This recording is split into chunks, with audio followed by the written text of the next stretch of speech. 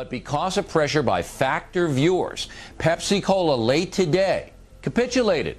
Ludacris has been fired. For the folks who cry out cancel culture, they sure do partake in it much. Take Atlanta's Ludacris, for example. Now, when accused essayer Bill O'Reilly was still on Fox News, he sparred with many in hip-hop. Wait, let me tell you, I'm making it cool to be a businessman. It's not about business. It's not about business for you because you feel like it might give you better ratings to portray something negative within the image of hip-hop. It is negative. It's not negative to be a businessman. It's not negative to take care of the economy around you. It's negative to make money, Mr. Dash, if you hurt children. How do you hurt children by promoting to be an entrepreneur and a CEO and to do right by? Looking at a principle. For example, hold it. You're looking at a principle. Why you don't want to let him talk?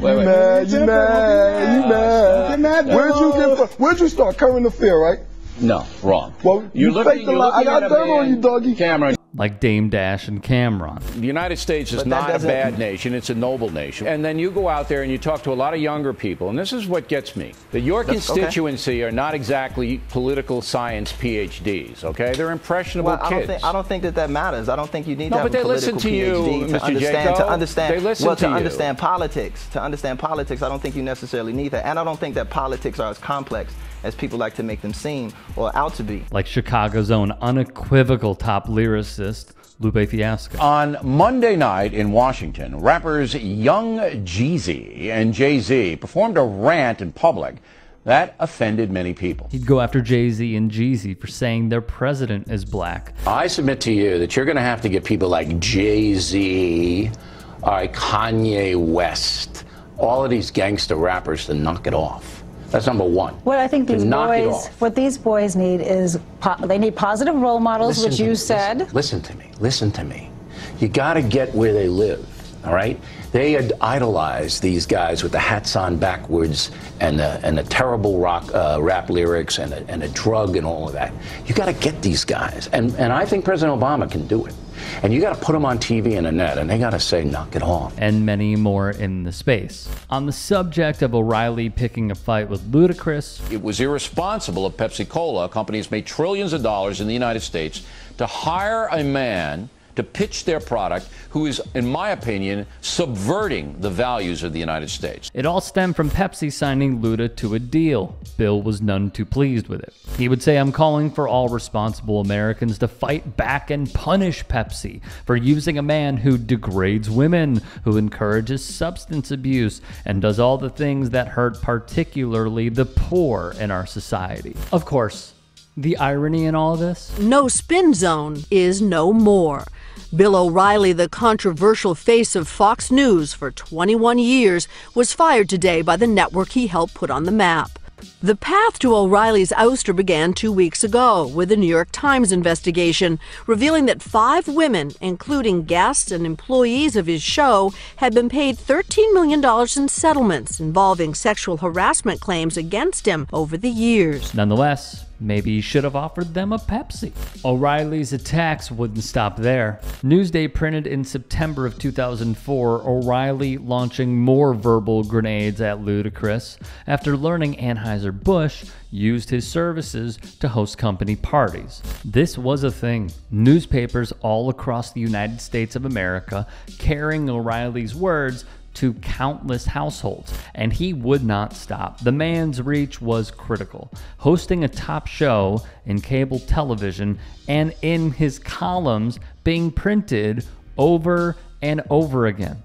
O'Reilly would demand his audience boycott Pepsi. I'm giving you my opinion. It says he's not an artist, he's a thug, and I'm entitled to it. On his radio show, O'Reilly hosted Pepsi spokesman Bart Casabona, who said to him, so you don't really care about his morals or the message that he puts out, and what I'm arguing is that you're legitimizing a man who is demeaning just about everybody and is peddling antisocial behavior. You have no conscious qualms about that, and Pepsi would cave. They yanked Luda's commercial, citing consumer complaints about his obscene lyrics. It was another culture war, spearheaded by right-wing media, and the biggest name at the time, who, by the way, wrote a book titled Culture Warrior. Go figure, right? At the same time, in October 2006, Ludacris's Release Therapy was #1 on the charts. O'Reilly would praise his viewers multiple times for canceling Ludacris. In addition, he'd state Americans should let the merchants of bad taste know they're hiring corruptors and incompetents, and it's not acceptable. Capitalism swings both ways. Ludacris would go on the offensive. When Number One Spot was released in 2005 by DJ Green Lantern, Luda rapped, "Respected highly, hi Mr. O'Reilly, hope as well, kiss the plaintiff and the wifey," as a nod to Bill's, let's say, problems. In his 2003 track, Blow It Out, Luda penned, "Shout out to Bill O'Reilly, I'ma throw you a curve. You mad cause I'm a thief and got away with words. I'ma start my own beverage, it'll calm your nerves. Pepsi's the new generation. Blow it out, you arse." Of course, through all of this, Pepsi and conservative media did not give a damn that they would put on the likes of Papa Roach or Ozzy Osbourne. It was Ludacris. When asked what he thought of O'Reilly by a Fox News producer, Ludacris said, "This is what I think of O'Reilly. If he has children, I'm about to send them an advanced copy of this Disturbing the Peace album we got coming out. I love you. I love the kids. Man, that's how I feel about you, dog." When he won a Grammy for Best Rap Album, Ludacris said in his speech, "Special shout out to Bill O'Reilly. I love you." O'Reilly would appear on his show shortly thereafter and mutter, "Well, it's nice to be loved." Pepsi, meanwhile, would donate millions to Ludacris's charity, which reminds us of this. He talks about certain people, but he never thinks that he's going to meet these people in person, let alone the type of events and the circles that he's in, that these rappers are going to be sometimes in those same circles. So, you know, he kind of started talking to me about, he's heard about a lot of the charity work I've done with the Ludacris Foundation. So this is how he eased into it. He was like, "Yeah, man, I hear you do good work. And, you know, I think that maybe I should make a donation to your foundation." Oh, so, wow. So look, this is how he got me to calm down. So I'm like, "Oh, you want to make a donation?" I was like, "Well, what do I need to do to make that happen immediately, like ASAP?" He was like, "Here's my card. You know what I'm saying? Make sure you call me, have your foundation write a letter, and also hit me, and then we'll make a donation." Now I can't let everybody know how much the donation was, but at the end of the day, after all of this craziness, Bill O'Reilly ended up writing me a check to my foundation. A surprising twist, however. After the sexual harassment allegations came to light, a source close to Ludacris told Hollywood Life, "Bill's so two-faced and Ludacris is glad that everyone finally sees it. He sits at his desk, trashing Luda, Snoop Dogg, and basically every rapper in the game, saying their lyrics are disrespectful to women when he's allegedly sexually harassing them. Luda's ashamed of Bill, but mostly feels bad for his ex Maureen and their children."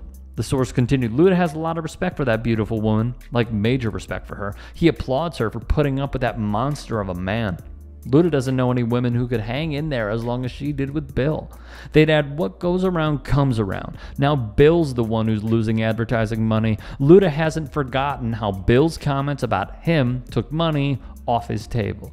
Bill should just hang it up and stop embarrassing himself on national television." Luda's got a little sympathy for him, though, and would love to sit back and have a Pepsi with him when Fox pulls the plug on the old-timer.